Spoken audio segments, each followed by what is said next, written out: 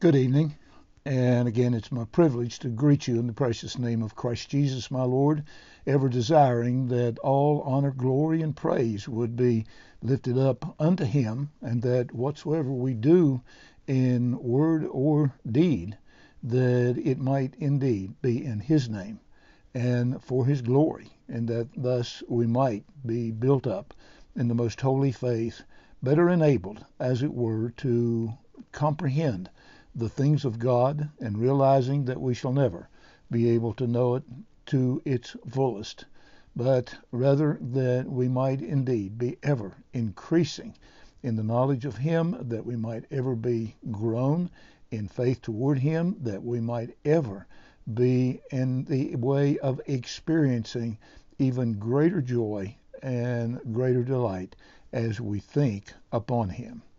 Again, I would urge you that you be much in prayer for each other, and as we think in terms of that, we think of one of the offices of our Lord himself, and that is he's an intercessor. He intercedes for us. Hebrews 7 tells us that he ever lives to make intercession for his people, and in this then we rejoice. But if we would serve after the example of Christ, this is why the apostle would teach us that we pray without ceasing, that we pray for each other, that we pray in such a way that, again, the kingdom of God might be promoted within us and among us, and thus that we might ever be in that way of spiritual involvement with him above all else. Now, again, as I said, I urge you that you do pray and pray for each other, and especially where we know of situations and circumstances. But I think in regard to the churches, God has, for a purpose, caused us to come together, to be identified together as a body of Christ, and therefore bearing that spiritual image of our identity with the Lord Jesus Christ as being fully submitted unto him, but also as members one of another. And Ephesians 4 describes very beautifully that interactive and interrelationship that we know, and that we as one, the joints fitly framed together, and they minister to each other. And so this we would have you to do. Be advised, as we all are, that we are living in perilous times.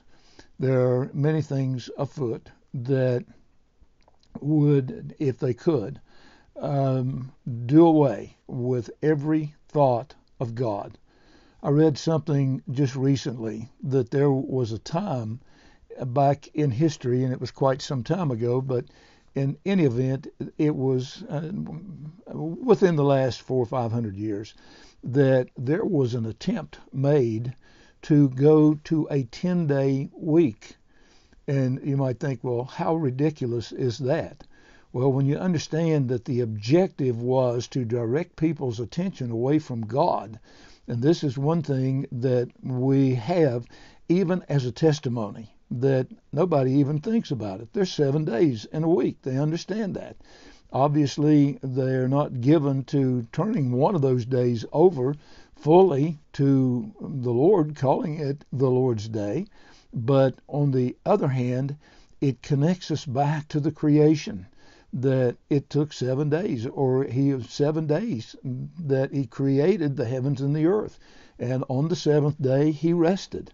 And so I'm sure that with some who are trying to deny that we're the work of divine creation, and that not some accident that evolved over millions and billions of years, but rather that we are the creation of God, and that we have thus, and it wasn't that far back by any stretch of the imagination, but in any event, that we have that reminder ever before us, the 7 days.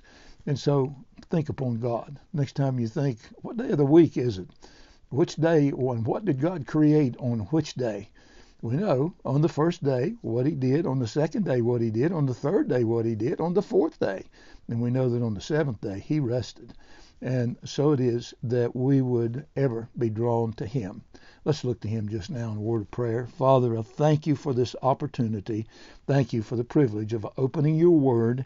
And I ask, oh God, that you would cause he, the Holy Spirit, to guide and direct that which we would do here, so that honor and glory would be unto thee, and that we would be built up and encouraged in the most holy faith. I ask it in Jesus' name and for his sake. Amen.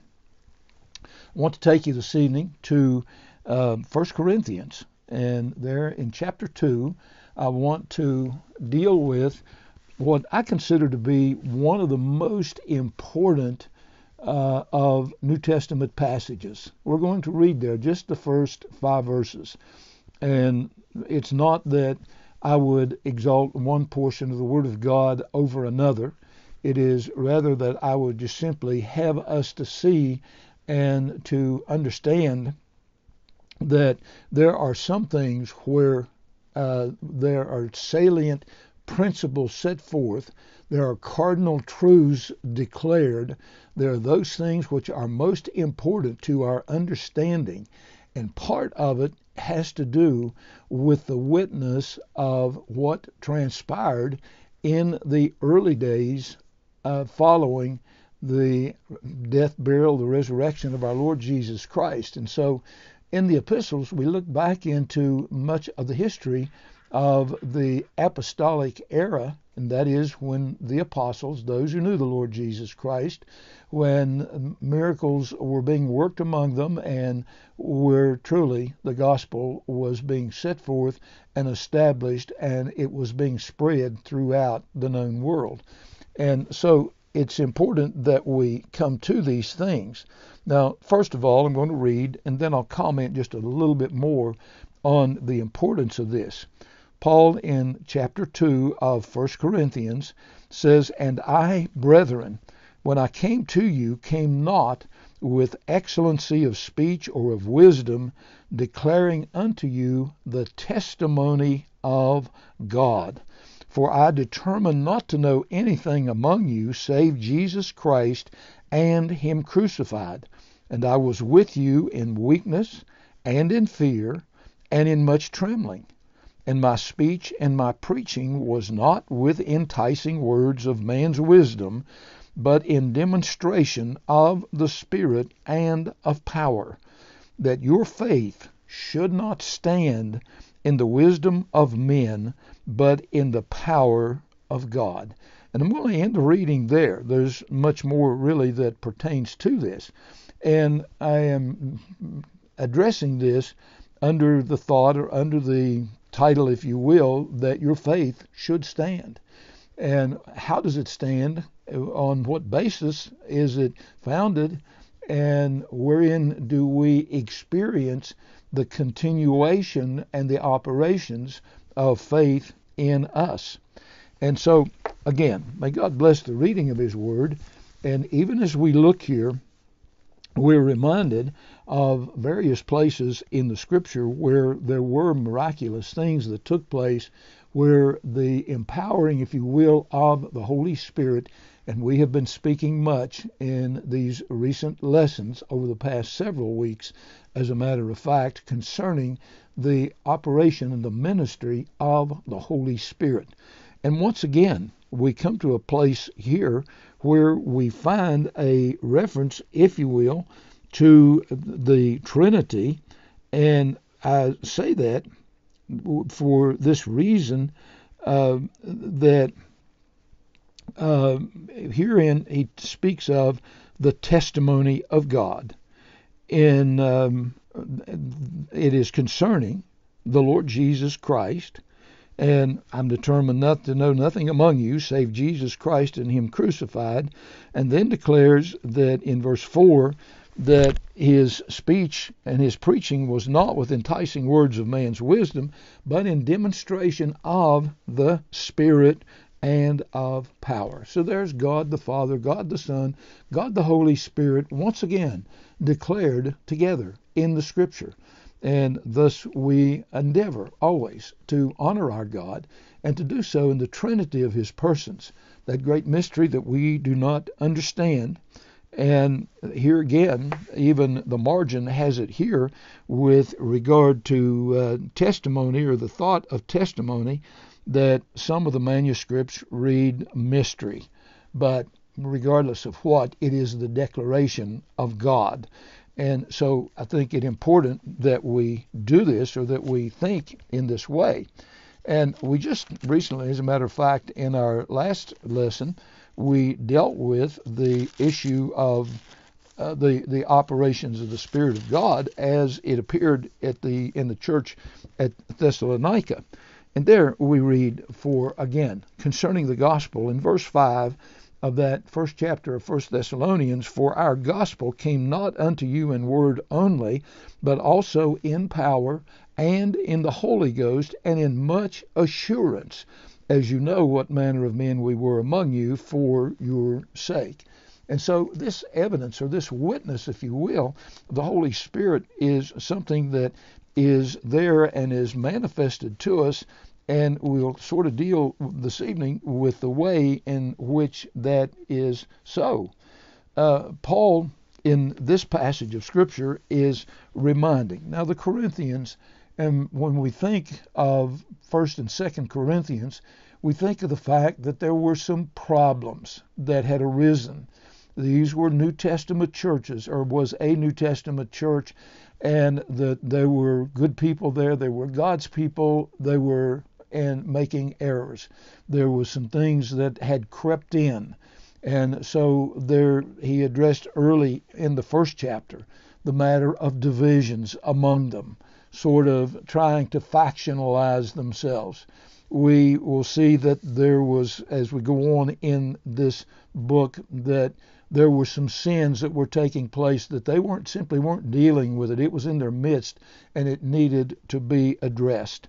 But as is so often done, and I think in terms of Paul's epistle to the Galatians, in which he begins with the reminder of what the work of the Spirit had been among them, and that they were witnesses to those things, had experienced those very things of which he spoke, and that was an issue with John in his epistles.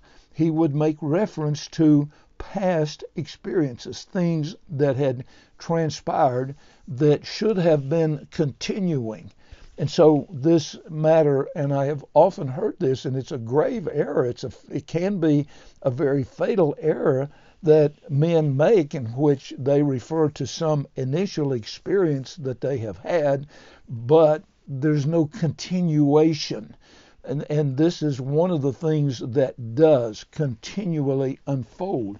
And it is so important, as we make reference to the things of the Word of God, that implied, if not stated, that there will be continuation where there is an operation of the Spirit of God. So this was what Paul was dealing with here in this passage of Scripture. He's reminding them of what the initial experience was like as he preached the gospel to them, and they bore witness within their hearts with that the regenerating power of the Holy Spirit, the energizing power of the Holy Spirit that brought them to true faith in the Lord Jesus Christ. Repentance toward God, faith toward our Lord Jesus Christ, they're spiritual gifts.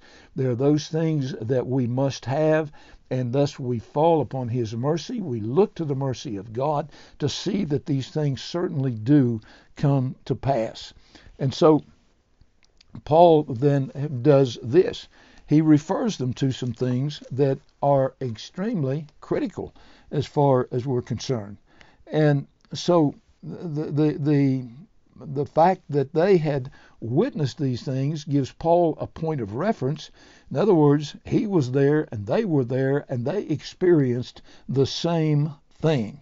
And so, again, it's not always that even as I preach to you that I might be able to say, well, you remember when you and I went through this together. However, over the years, there has been much preaching that I have done, and there's been much reaction to it, and there has been much in the way, and I take no credit for that.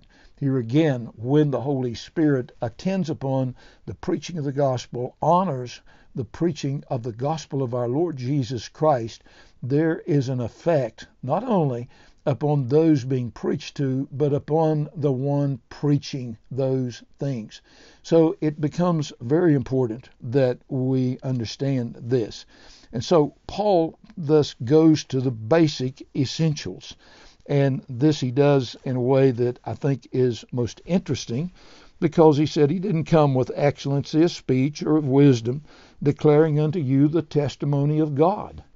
I remember, and we can read in the 12th chapter of the book of Acts, where Herod had sort of had elevated himself to a position of really people were saying, man, he's just like a god.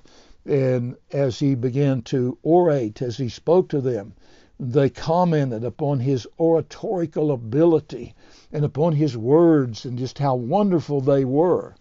He didn't give God the glory, and he was eaten of worms there on the spot. And so we understand something about that. There are people who are very persuasive. They can be philosophical, they can be logical, they can do all sorts of things. But my friend, if they are not biblical, if they are not true to the Word of God as it is set forth in the Word of God, and we are warned forcefully in the book of Revelation that you do not add to or take anything away from the Word of God. And so this Paul had to warn them about, because there were many false teachers that showed up. There were many that were offering alternative lifestyles. There were many that were looking to these things in such a way as to promote pride, human ability, and anything other than that which was clearly declared when Jesus Christ went to the cross, suffered, and died as the substitute for his people under the wrath of God, and that he rose again the third day with that only life that we may find acceptable with God. And so, Paul's determination, and he says this, I determined not to know anything among you save Jesus Christ and him crucified. It's a simple message, and it's one that we need to lay hold upon. Now, what did he mean when he said he was determined to know nothing else? Well, I think that we can see that in two ways. There was a matter of determination for him, that is to say that that's all I have on my mind. That is the essence of the message that I preach. It wasn't just a matter of, hey, Jesus was crucified, died, buried, rose again the third day, and that's it. No, he dealt with, there's no question in my mind, that as he declared concerning the crucifixion of Christ, that he not only set forth the depravity of man, declaring therefore the absolute necessity of a substitute, that he declared that it was of God's doing, that salvation was being provided and that choice was being made, that it would be his atoning work that only could avail and would avail for his people. And so when we think in terms of these things, we understand that to preach Christ crucified, we've got to deal with why he was crucified and what was accomplished in the crucifixion. We're not dealing here in terms of mere symbols. We are talking about living and life-giving issues. And so this is what he was talking about. Christ crucified as the means to justification before God. And it was important that we understand that. And so Paul was not going to know anything else for himself as he preached that gospel. That would be laying at the foundation. That would be the basis. There would be no interjecting of gimmicks. There would be no throwing in of, well, we got to persuade them to do this and we got to trick them to do that. And we got to come up with new methods and new ideas. They're not doing what we tell them to. No, Paul had only one message, and it was to be heard, it was to be believed, and that would be that which would distinguish those who believe, those who do not. And thus it would be those who received it would bear evidence that it was in the power of the Holy Spirit. And that's all he wanted them to know. So we see it in two ways. First of all, that which Paul would know for himself, and that he would also know for them. And so the message, there it is. It was not to be a matter of what man might come up with. It could be observed in them. It was to be seen. And so we look back to verse 1 and understand that it is the testimony of God. It is his message. And this we must understand. And that's why we stay so close to the Scripture. We dare not drift away from the Scripture, for the simple reason that this is God's word to us. I dare not take liberties. Who am I to think that I could improve upon? I will try my best to explain as understanding is given me on the basis of what I see in the Scripture and under the leadership and guidance and full dependence upon the illumination of He, the Holy Spirit. And so that the source of all of this, the effect, we see several things. First of all, the effect on Paul. When he talks about it, he says, I was with you in weakness and in fear and in much trembling. What does he mean he was there in weakness? There was no thought whatsoever that Paul was going to in his own strength. And so, in other words, no reliance on self.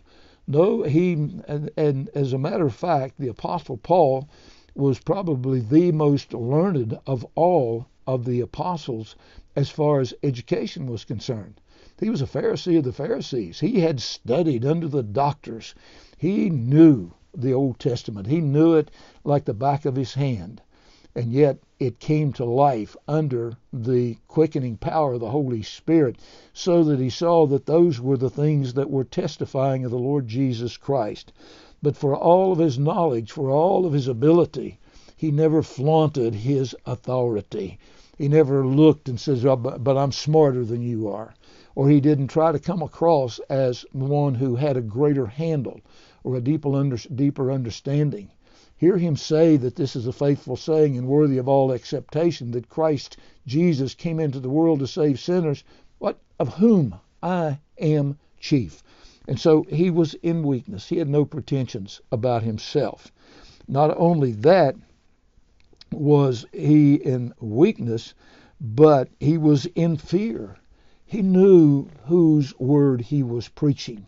He was there in the fear of God. He had an appreciation for the majesty of God, for the power of God.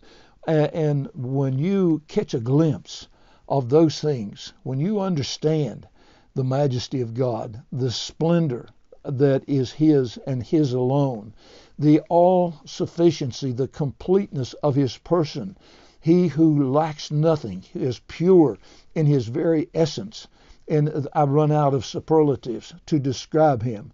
And yet, I stand before Him, and woe is me, as Isaiah said when he saw Him, for I am undone. I'm just taken apart. And there's no standing in me. And so Paul was there in that way. He was in awe of God, and he was preaching while he was in awe of God. And the outward effect upon him was he trembled. He was dealing with that consciousness and with the effect of those things upon him. And so he saw this source, and it's so important, and this we would come to especially. And my speech was not, and my preaching was not with enticing words of man's wisdom. And how often do we see it now? I despair every time I see or hear A man standing up in front of a crowd, begging and pleading with people, trying to get them to do what God alone can do, when they simply should set forth Jesus Christ and Him crucified as the only means of salvation, the only approach upon God, and to bid them to fall upon the mercy of God.